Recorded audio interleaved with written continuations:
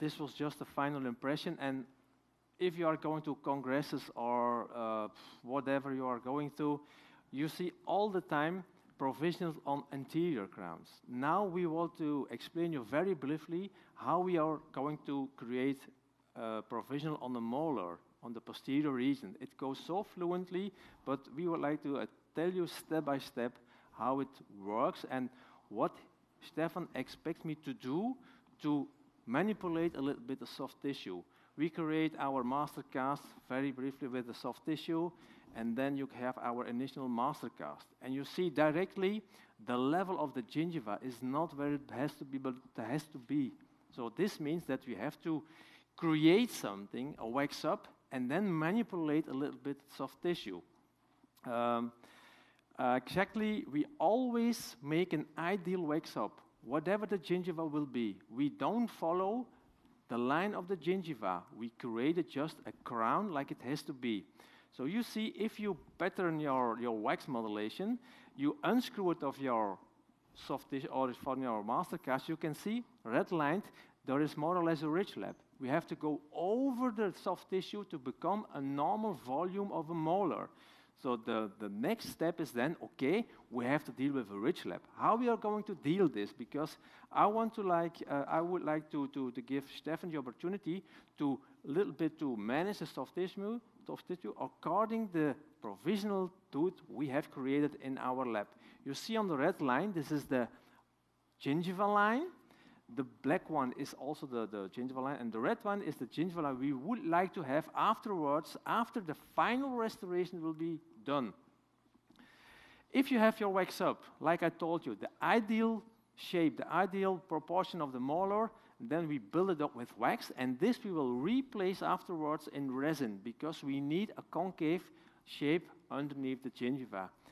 Okay, in this case there was a very deep deepness of the implant was more than 4.2 millimeters underneath the gingiva, and then we trim our soft tissue, but always what Stefan told us to do. And can you explain a little bit more about how much we can create? Right. Of course, the most important aspect when you're on the laboratory mastercast, when you want to prepare this for the clinician, what you should always do, consider that from a clinical perspective, it's more easy for me to manipulate the tissues more in the coronal part rather than at the part where we have basically right coming out of the implant. So it is very important that we have, as Patrick just created already, a very concave emergence profile.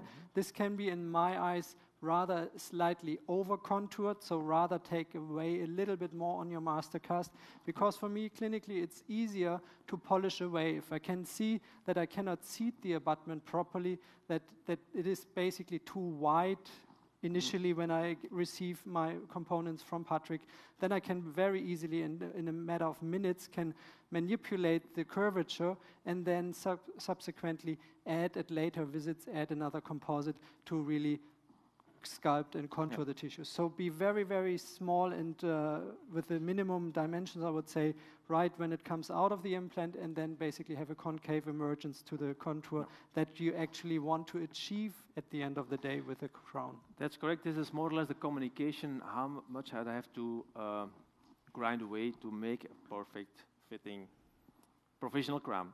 Very easily, we have our master cast, we take just a temporary cylinder, and then you take just a factory tooth.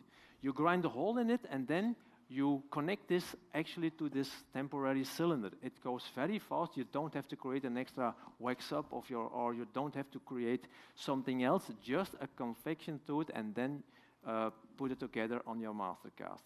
See, you have your indexes all the time because you put it in the articulator, not overbuild the occlusion, and then you have everything under control. Everything what's below actually the implant, you take some silicone, and then you create actually a hole where you fit in our provisional crown. Nothing more like that. It goes very fluently. You can screw it occlusally without problem. You see the concave shape to the implant. A few images of the provisional crown. It looks like a normally temporary crown, a convection tooth. It goes very easily and very quick, very fast. The shape of the concavity, you can maybe explain it. I think I have to adjust or to add the smoothness of the surface. I invest a lot of time to polish it very smooth, which is underneath the gingiva for the provisional part. Right, exactly. I think it's very, very important at this stage that when you start creating this emergence profile for your final restoration, that you really want to make sure that there's no infection or anything in the soft tissues afterwards, and that the tissue have the chance to really adapt to the surface. So I think polishing is key.